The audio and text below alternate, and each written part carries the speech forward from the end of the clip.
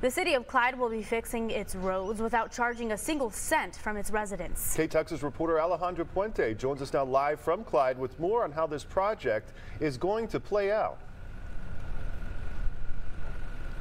That's right. I'm here in Clyde, where 36.3 miles worth of roads are going to have a new look in just a few years.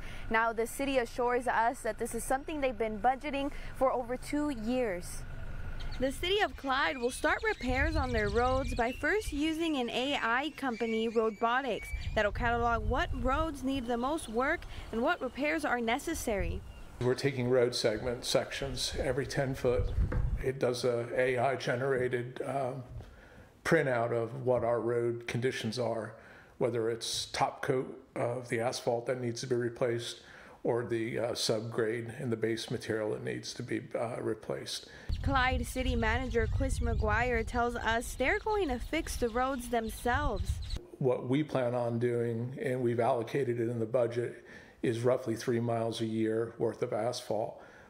The benefit of doing it that way is we're going to target the streets that are in the most need of repair immediately. The city of Clyde has already purchased the paving equipment and the laydown machine that cost them a little more than $550,000, but it will overall cut the total cost of the repairs. Given the market price between $90,000 and $100,000 a mile, on the top end we'd be looking at $3.65 million. Versus $1 million a mile to do it at 36 to 40 million, depending on what bids would potentially come in at. So it's a significant cost savings. McGuire tells us this won't raise a single cent for residents who expressed that concern a year ago. Well, I feel like that'd be good, you know, that they would spend the money to get the equipment to do it themselves. That way it might be a little more cost efficient.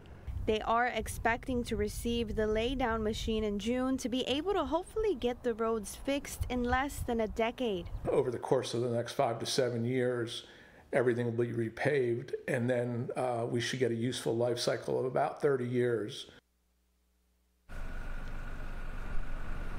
Now, McGuire also told us that they are in the talks with other nearby towns about using that purchased equipment to fix even more roads.